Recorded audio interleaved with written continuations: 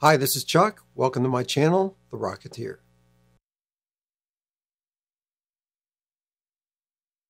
This is the third video and last of this series.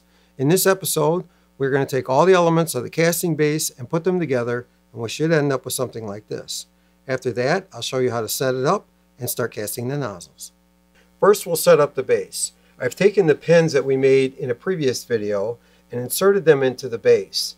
What we're looking for is a little bit of shoulder right in here to help center the next piece that we're going to put in.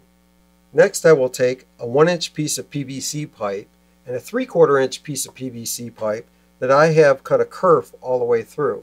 This allows the pipe to fit together, and I can slip the two of them together like this.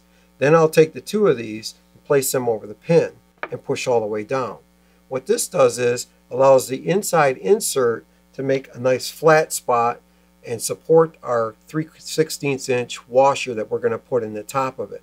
So I'll go ahead and place the washer in the top, and as you can see, it fits in there nice with just a little bit of space around the cone here.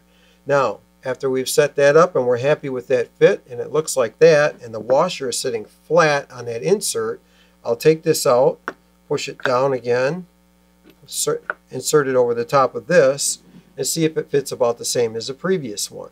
What we would like is both of them to fit about the same. Once we're happy with the fit, we can just glue the pins in, or in this case mine are press fit. So after that's all done, we are ready to go for the next step. I've glued my insert in and drilled the holes. After that, I put tape on the outside, and where each hole is, I put a small slit. That allows air to escape, and the concrete pins will form properly like this. Place the nozzle on the casting base and then fill it up with concrete until you get just above where the insert is. Then place your washer. In this case, I'm using a 3/16 Fender Washer. In another video later, I'll be using a 1/4 inch for a different size motor. Drop that in there and then continue to fill it up with concrete till it's even with the top. After it sets for a certain amount of time, and that depends on the concrete that you're using, I use Quickcrete hydraulic cement. After it sets, then you'll want to remove it from the base and then check the bottom of it, see if there's any cleanup that needs to be done here. And then for the convergent angle, I just usually use a pocket knife and just trim a little bit of it away while the concrete is still soft. Then after that, let it set up overnight and you're ready to go to assemble a motor. In closing, I'd like to offer you a couple of tips. I use this Gorilla Glue. It's the purple variety. It doesn't require a primer and has very low odor.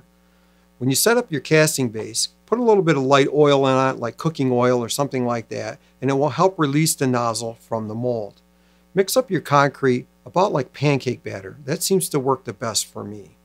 When it comes time to release the nozzle from the base, take a pocket knife and score the top of it with moderate pressure. If you can make a light scratch with moderate pressure, it's probably about right and ready to be released from the mold. I hope these tips help you.